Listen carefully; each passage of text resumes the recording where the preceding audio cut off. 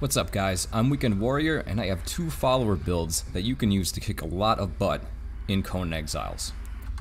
Alright, let's get right into it here. First build is an agility build. Let's go over the gear that I'm using here.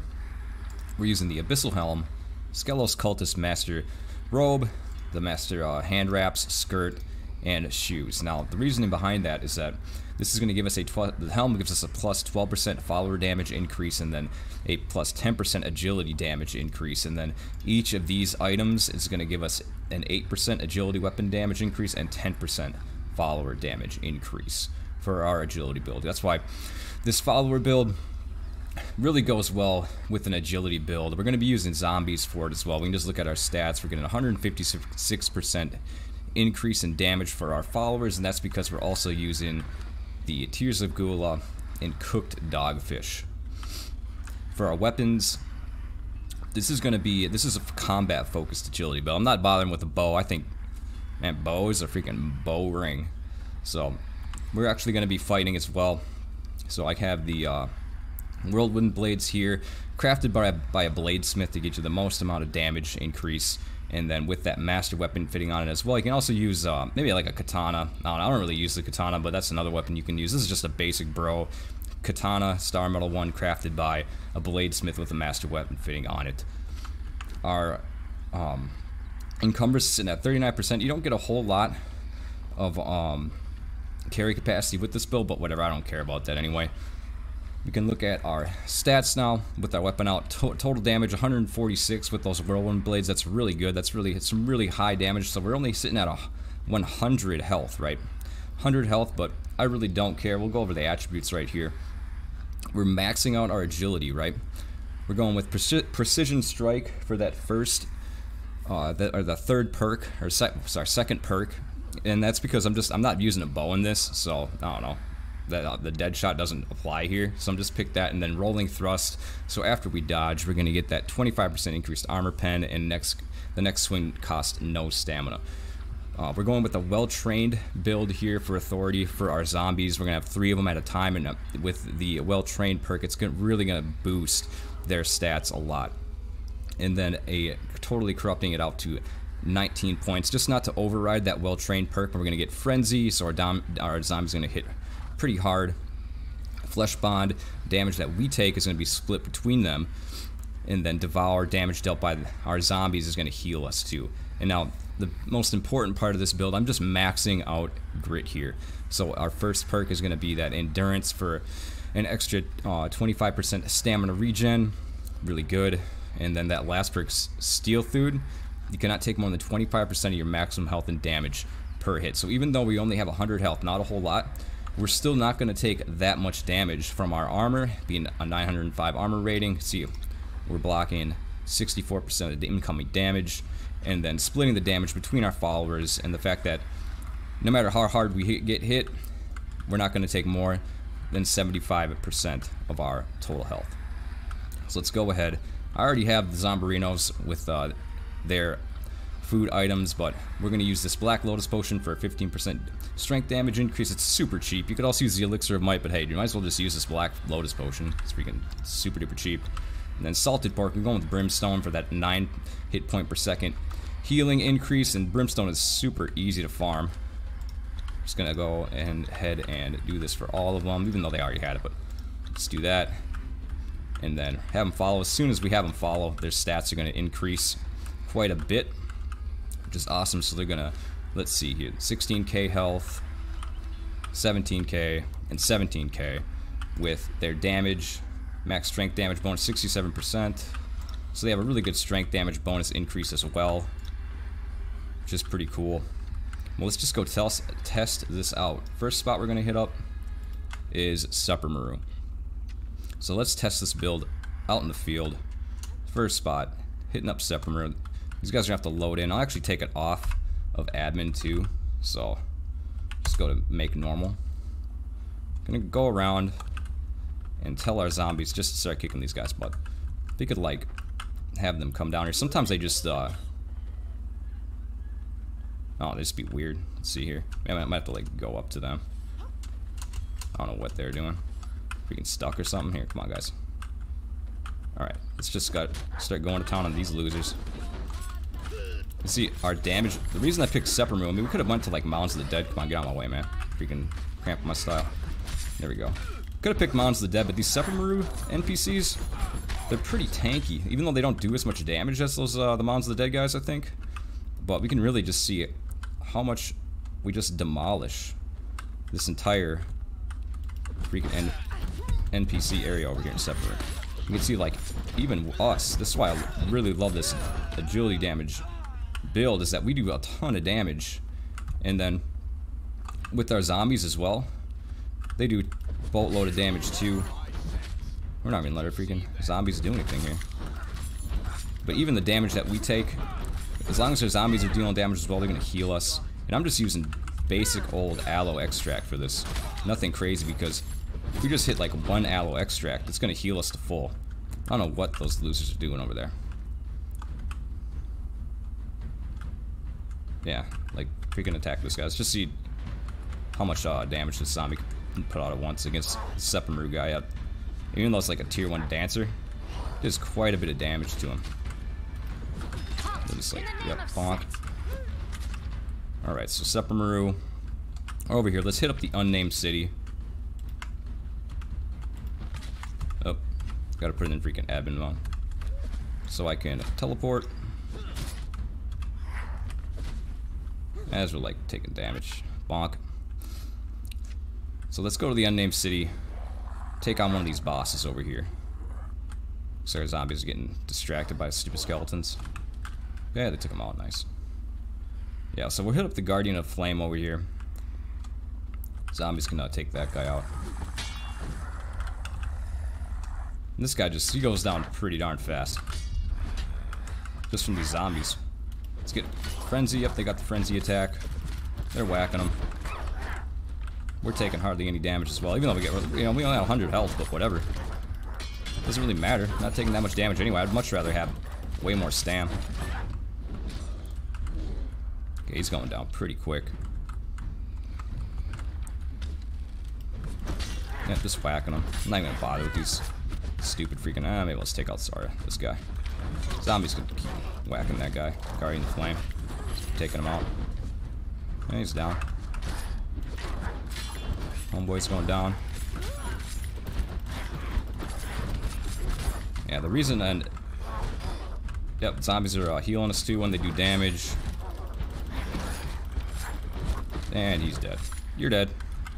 Okay, let's get out of here. Go back. Go back to our base area. And then the last part of this. You know what? I'm just spawning the arena champ. And show what we can do against the old arena champion. Okay. I'm just gonna let her. Yeah, I'm gonna let her hit me. See, I mean, with 100 health, that was a freaking arena champion hit. So I mean, we get hit by the arena champion even, and like, I don't know, doesn't do that much damage. She hits freaking hard. So, I mean, if you're good, just don't get hit. I know you guys are good, so I would much rather have a ton of stamina than health. That's just me.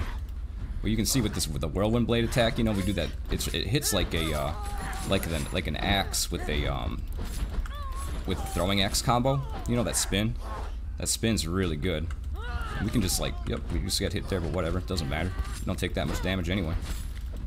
We're just gonna freaking wail on her. Let her zombies do some damage as well, and we can just kind of avoid her too. Since with this agility build, we move pretty darn fast.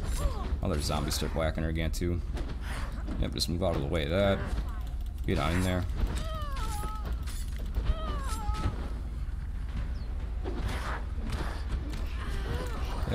Yep, she's getting whacked. Yeah, this is what we want. Just kind of pin her. You gotta try to like pin her between the zombarinos and you.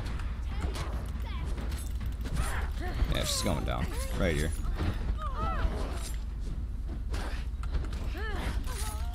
So she's going down. Boom, get dunked on. Totally dunked on the arena champ. So that's our agility build. And let's check out the next one. Alright guys, here we are with our second build. And this is going to be a strength build, which is what I definitely prefer. Strength build with War Party. Let's go over the gear. All the abyssal armor. It's just the best, man. Best armor in the game. especially for strength builds. Like, all this is plus 10 strength. Our items, our weapons. I have the Black Ice Throwing Axe and Black Ice Broadsword. We can look at our stats. 207 damage. So we hit very, very hard, and that's because using the Elixir of Freedom and Salted Pork. So Elixir of Freedom from that plus 21 stam. It's really only give us about 10, but I want that little bit of stam increase, and then that strength of damage bonus. You can look at our health. Not a whole lot again. 164 and 108 stam. Whatever. Don't care. I don't need that much health, because you can see from our attributes, we have that Flesh Bond, so the damage is going to be split between our followers, and then again with the Grit, so Endurance for that 25% stamina regen, and then Steel Food as well. For Strength, we're just maxing out Strength and maxing out the our totally corrupting Strength. I could try to explain all this crap, but basically you're going to hit really, really hard with totally corrupted Strength with a Strength build. Our two thralls here are Sumerian Berserkers, and I went with those because they usually have a pretty good strength damage roll for these guys, and they're pretty easy to get. You know, Mountains of the Dead. They dude spawns over there. You can just yoink them. Let's look at their stats. So, strength damage bonus right now. Let's just go in here for foods. Gruel, don't care. I'm not bothering with making this other crap. Whatever. So Gruel's gonna give you a plus 6%, a plus 6 hit point damage increase. And that's good enough for me now. I'm freaking lazy. I'm not bothering farming the junk to make this. We're going to go and hit him with the Salted Pork and Black Lotus Potion. You can look at his stats now. So, plus 77% strength damage increase. Do the same for this guy. Boom and boom. For their weapon, we're using the Tenderizer. Now, this is a craftable item from that Tier 3 Yogg altar. Preferably made by I think it's a Confessor. Whatever the guy is that increases their strength, or the overall damage of the weapon that you craft, but it's just a star metal weapon crafted on there. Health damage 48%, or health damage 68 with a 40% armor pen, and the attack that it does is really good. It's craftable. The armor that we're using, this is all crafted by a Shieldwright, but we have the Silent Legion Helm for that plus 8% strength damage bonus, Void Forge Ribs for plus 8%, and then the rest of these are all 5%. The Godbreaker Grips and Champion's Leggings are going to give you the most amount of armor, but you can also go with the Hyperborean versions of these as well if you don't feel like using those armor scraps to try to craft this junk. That's on both of these guys, so really good armor rating. Their stats, I don't know, not anything crazy, around 4k health, but this build just totally melts everyone. So we're going to have these guys follow us, and let's hit up Sephiroth again. Just dunking on all those losers over here. Just gotta probably wait for them to like spawn in. Alright, here we go. Let's tell our guys to get down here. Come on guys, I'm gonna take freaking ever. Okay, here we go. Yep. Just start kicking everybody's butt. Yeah, so that strength, that last prick into strength, that's what that just did there. Okay, kind of like just roll through their attacks because we can't attack through the, but you see like, man, they just totally destroy everybody. I mean, you're strong enough as it is, but with two of these guys, you just freaking wreck all these losers here. And the great part about this one is that since we have War Party, you could also do it with like one of these thralls, you know, a fighter, and then like a bearer. Just have the bearer carry all your junk that you don't want to carry around, and then that fighter, even though it's not going to be like the most, you know, the most possible damage increase that you can get, well trained would probably be the way to go for that, but they still hit super duper hard. You can just see we just totally wrecked these tanky ass Sephiroth thralls. Let's go to the unnamed city. Travel over here. Take out this Guardian of the Flame idiot. Just gotta go around this way. We're probably running some skeletons along the way as well that we gotta take out, but this guy's just gonna, we're just absolutely melt this guy. Well, let's get our boys in here. Yep, come on boys. Sick 'em boys. Yep. He's gonna get totally wrecked. I mean, like, two of your thralls and then you wailing on this guy too, like, it's just ridiculous. Redonkulous. Yeah, the maul or whatever, or that one-handed freaking weapon, the Tenderizer, their attack animation, they just blast through everything. Look at this guy, he's just getting melted. Totally melting him. So I mean, if you want to go in the unnamed city and just wreck bosses really fast, this is what that does. So you just got done. You're done. You're done. You just got wrecked. Get out of here. Go back. And then spawn in the arena champ. And totally destroy.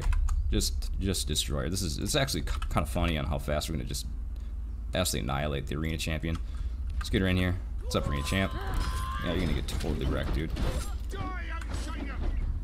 Let's let them freaking whack her a little bit too. She doesn't even have time to get her freaking weapon out. I should probably like let her take your weapon out. Let's just let her whack us once to see like, what kind of damage we're taking here. Come on, yeah, she's just getting wrecked. Come on, just hit me. Yeah, it hardly takes freaking any damage. And then when our thralls do damage too, yeah, look at that. That last prick into strength, just totally getting wrecked. So she does, you know, she does a little bit of damage to our thralls. You can see here, like their health went down kind of fast, but that's why just help your thralls out, man. Go freaking kick her butt too. Just getting wrecked. Yep. Doesn't even know what to do. Kind of try to like pin her between you and your thralls as well. There you go. She's done. And you're done. You're dead. Alright guys, so those are a couple of strength builds, a couple of follower builds that you can use though. One agility, one strength. I love both. Totally awesome. I mean, you don't have a whole lot of health, but who cares? Just, you know, you're good at the game. You don't need that much health. Just get the stamina, that steel food perk, power through everything, destroy everybody. If you want, I mean, come with this guy and then have a bearer too as well for the utility of that. That's really nice, but I'm gonna end it there. Thanks for watching, guys. Hope this helped out. Leave a like if you liked it. Subscribe if you want to see some more shenanigans, and I will catch you later.